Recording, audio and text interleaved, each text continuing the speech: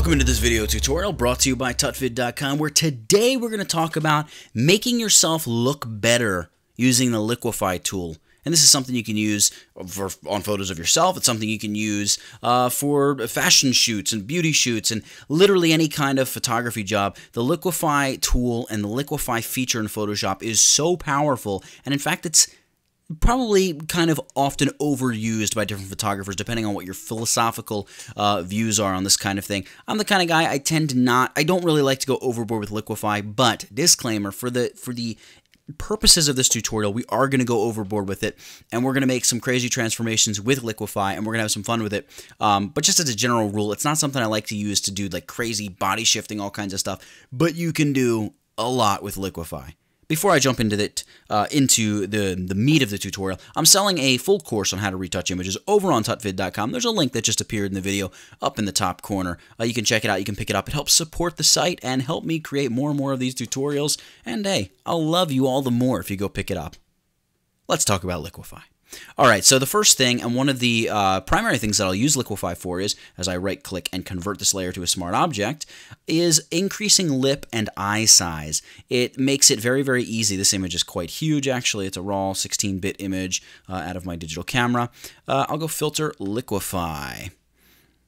All right, so here's the Liquify dialog box. A few things to go over in Liquify dialog box. First and foremost, if you hold down the Alt or Option key at any point, the cancel button converts to a reset button, which will immediately undo all of your changes. So that's just something to keep in mind. We're not going to go over loading and saving meshes, but when you save a mesh, well, here we go, I'm going over it. What am I doing? When you save a mesh, you basically save all of the Liquify transforms that you made, and you can load a mesh for some reason if you have multiple of the same image or something, and you want to quickly set up your Liquify a certain way, you can load it in. Honestly, I never use meshes. I just never do. There is, however, actually a workaround, as you will see here, and let me just show this to you. This is a little glitch in Photoshop. Let's just, man, I don't know what I'm doing here. We're just going to make her face crazy. I'm going to hit OK. Because this is a 16-bit image in Photoshop CC 2015, I believe. This is where the glitch is. Still hasn't been fixed by Adobe. We get this crazy light box around here. One of the ways to go around it is to create your Liquify change, save it as a mesh, load it as a mesh, and apply it, and I believe then it won't happen. For the purposes of this tutorial, we're going to go image mode and just convert it to an 8-bit image. A lot of retouchers, though, don't like to work in 8-bit because it's just the level of quality and depth of the image does suffer a bit when you're doing all kinds of retouching and whatnot. Totally understand it.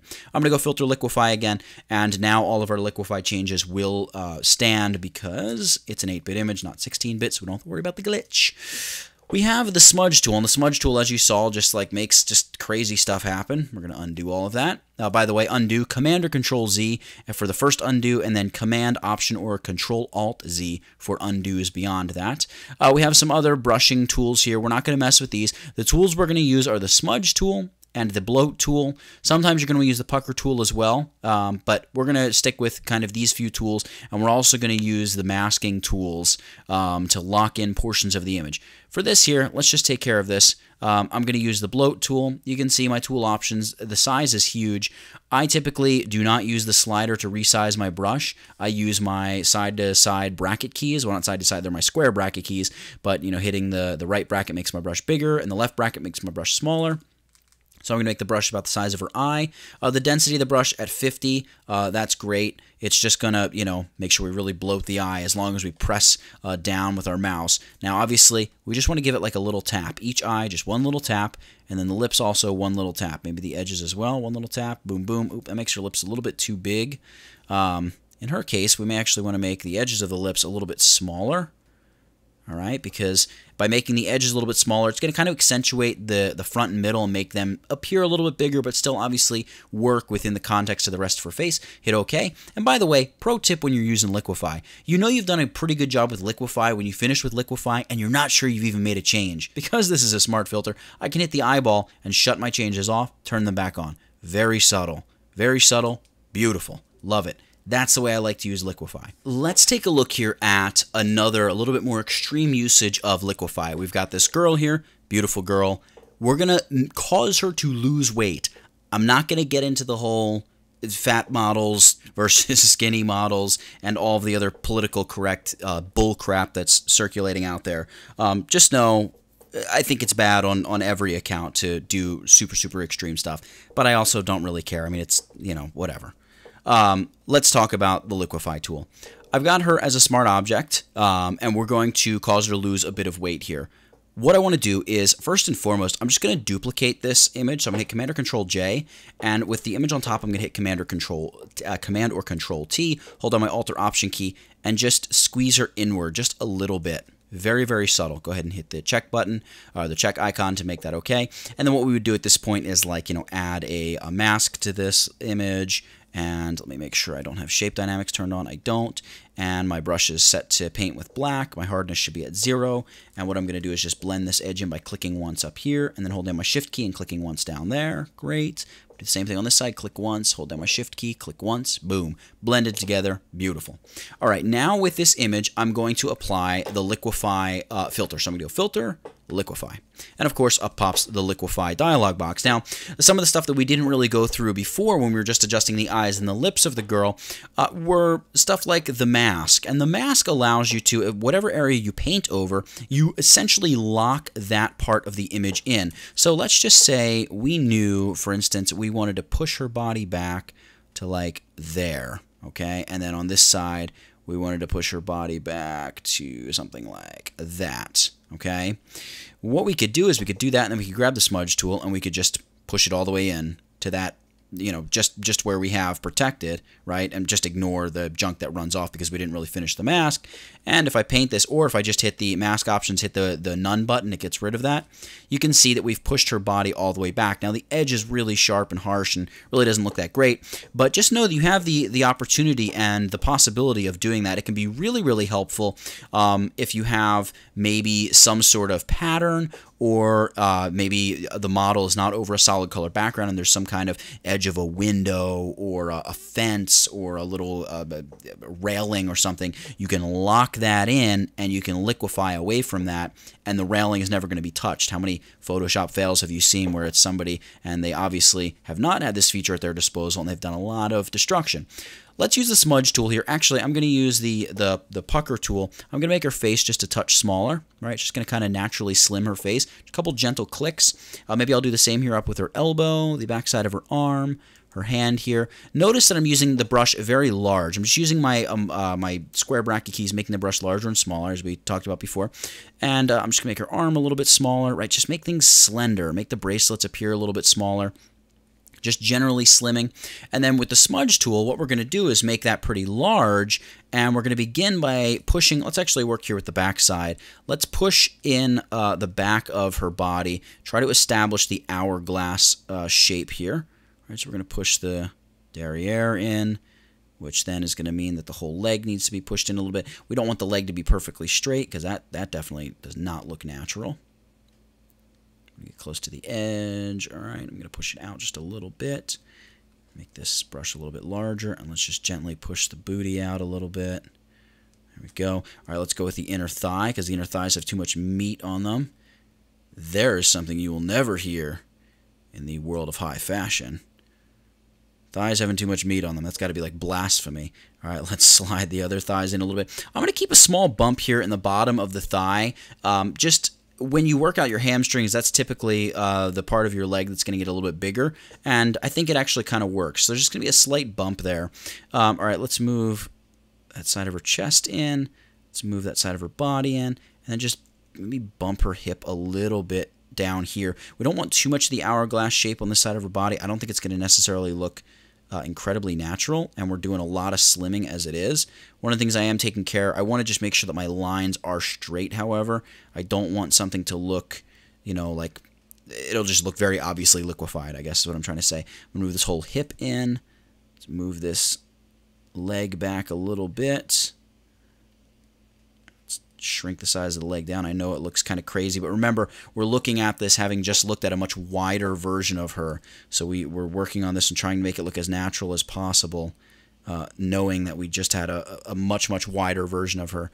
Now, I am going to zoom in because her bathing suit is not sitting on her waist, or her hip, I should say, the way it should be. So I'm going to zoom in, holding my spacebar key, and just use the hand tool.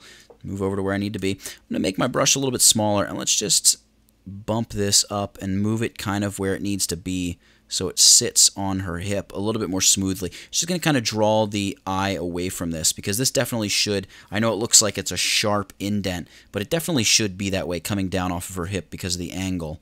I think that's right. All right.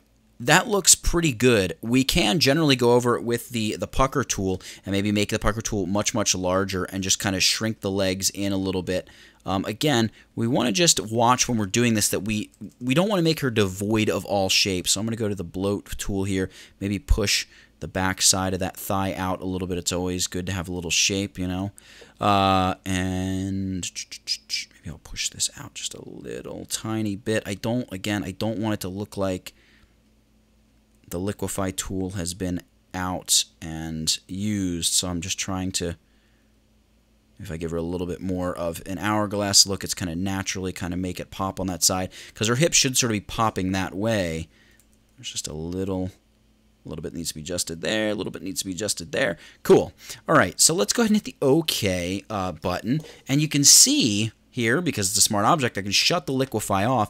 There was before and there's after. So we can take her from what would be considered a plus-sized model, a normal girl, to, you know, sort of fashion runway design skinny relatively quickly in Liquify, and Liquify is going to allow us to do it and get a really, really realistic look. Now, obviously, just cleaning up the edges and being careful with your edges, that's all up to you. Maybe I would go in and just fix that. In fact, I can do that by double-clicking the word Liquify. It can bring me back into Liquify. I can make my brush a little smaller. Just push that in just a little tiny bit. Don't want to push it in too much. Maybe pop out the hip there a little bit. You can play with the angles and everything. You know, stinking all day long if you really go after it. Make the elbow just a little bit smaller there. Cool. All right, hit OK. It's going to bring us back out. And again, I know, like I said earlier, the general rule with Liquify that I follow is I don't like to be able to see any difference. Obviously, in this case, you can see drastic difference. But it looks pretty cool. And we've taken a girl who was a little bit bigger, and obviously we've made her much, much, much smaller. So that's Liquify in Photoshop. I have another example here, and this would just be an example where you know, you'd really want to lock in like these vertical beams of the window if you're going to go ahead and liquify and change anything. You know, but one of the things actually that can be really useful here, and I'll just go filter Liquify just to show you really, really quickly. One of the things that can be really super useful in Liquify, especially with the smudge tool up here, is if there's something like I don't know, there's nothing really wrong with her skin, but maybe like there's a bump in her hair that needs to go. You can just go in and push and adjust the hair any which way. Maybe you need to make the hair just a little tiny bit bigger, right? You can always do that. We can mix it with the bloat tool and just kind of poof out the hair a little bit. See, here's a perfect example of where the vertical lines start to really get all wackified. So we'll go over this first. We'll lock in this vertical beam. We don't want to touch that, all right? We'll go with the bloat tool here, and we'll just bloat the hair out just a little bit. All right, something like that. Maybe to compensate, we'll make her head or face a teensy bit smaller. All right, we can go ahead and hit OK. And we'll be able to see there's before, there's after. So the verticalness of the beam has not been compromised, and we've just given the hair a little pop and the face a little drop, and we've gone in and just performed a little Liquify change that's kind of boosted the image a little bit. That can be used for all kinds of things here. You know, if we wanted to, like, there's that little bump in the top of her head, we could just kind of push that down a little bit, adjust things. You know, her shoulder, there's a little bump here where probably the edge of her collarbone meets the shoulder, either that or something underneath the shirt is pushing it up. You know, bam, hit it with the Liquify, press it right down, no big deal. So Liquify in Photoshop, immensely powerful and an amazingly fun tool to use, and you can use it so many different ways. But for Liquify in Photoshop, that's it. Get it? Got it? Good. Nathaniel Dodson, tutvid.com. I'll catch you in the next one.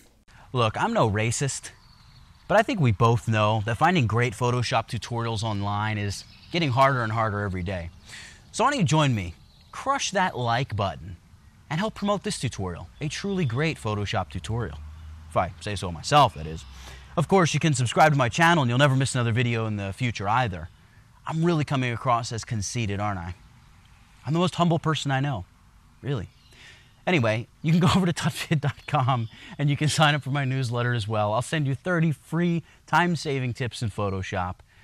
Never any spam, always good newsletters. And also social media. You can follow me on Facebook, Twitter, Instagram, Snapchat. And that's it. Learn what the real me is like, not this conceited douche nozzle version of me.